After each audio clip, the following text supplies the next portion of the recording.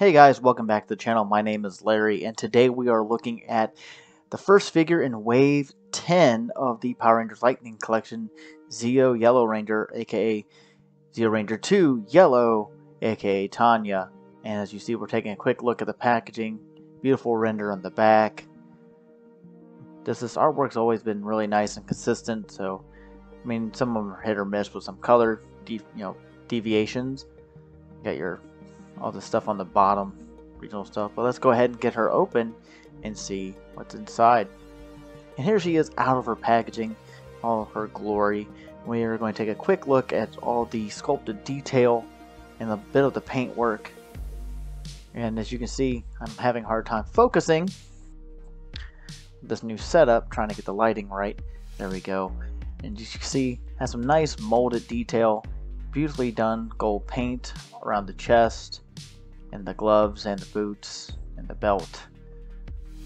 Yes, very nicely done. I do love the details in the Zeo suits, always have. I'm going to take a quick look at some articulation. As per usual, you got the ball joint at the head with the hinge, as you can see, so you can look left and right and up and down. See, you can also see the butterfly joints in the shoulders, but you also got your hinge at the shoulder, so you can go up and down. Yep, up and down, and of course, forward, back. Got a single joint at the elbow with a swivel at the elbow.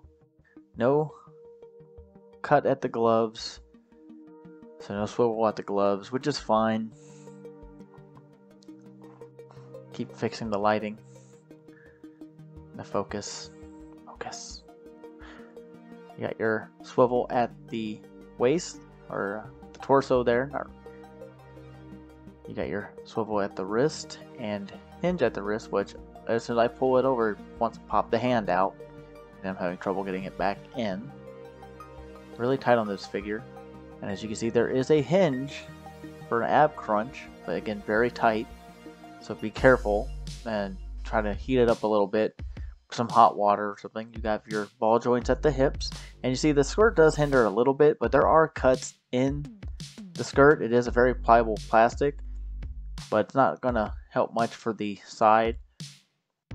You do have your thigh cut, double jointed knees, again very tight on my figure,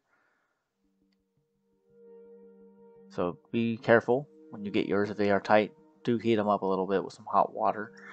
You have your boot cut, and you have your hinge at the feet. Got a pretty good range of motion, at least going backwards, and a rocker side to side. And here's the first accessory we're going to look at. It's going to be her civilian head, which I'm always happy to see. And this is of Tanya, and it's a very beautifully done sculpt. Looks almost dead on to Nakia Burri's. Love the molded detail all over the place. The paintwork on it is very clean too, which I'm very happy to see. I'm going to pop this on her head, and there you go. It's me carrying around a severed head. And the first accessory, our other accessory we're going to look at, is her other pair of hands, which are martial arts posing hands. So that's really it. So you can do those Zeo poses you see in the show. So nothing else, no chops, no fist, or anything of that nature. I am knocking things over. Alright, and we're going to go ahead and look at her blaster. Get it over here. Take a closer look at this and get it in focus. So you can see molded in white plastic with some black, red, and gold paint details, which are very nicely done. And of course it goes into her holster on the side, and on mine it's a bit tight to fit in. Of course, I'm also trying to do it with one hand for some odd reason. There we go. Not really getting in the camera. There we go. Like that. Get it to focus. I was focus on my hand more than anything.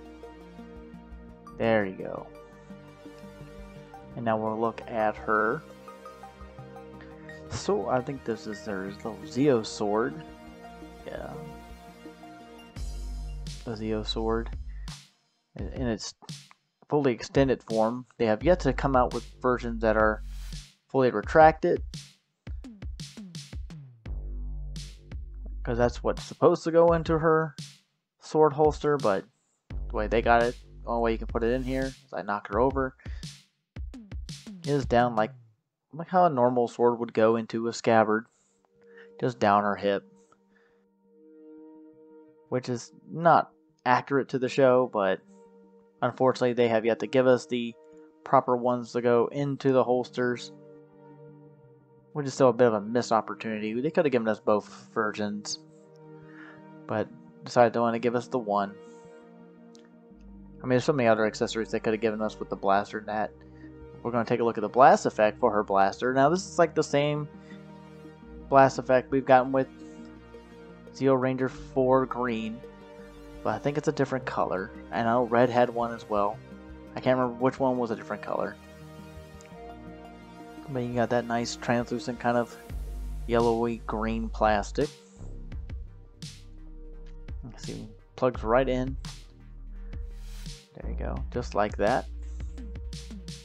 So you can take out those cogs and other monsters, just blast them away. I do love these blast effects for these guns. I love them. Really nice. And of course we have her nunchucks, and they are on a very bendy, pliable plastic. Can't do any real posing or anything with them, but they are very soft, or the strings are supposed to be. And there you go, all the lovely accessories. Now we're going to take a comparison with the only other Zeo Ranger figure I have, which is the Legacy line from Bandai.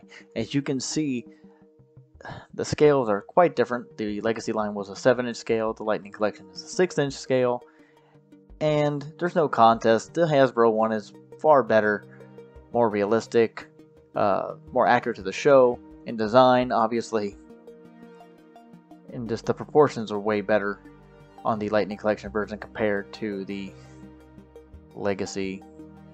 And of course, better paint, because this had Legacy one had very minimal paint. If any, it's more just mustard yellow on them, opposed to gold.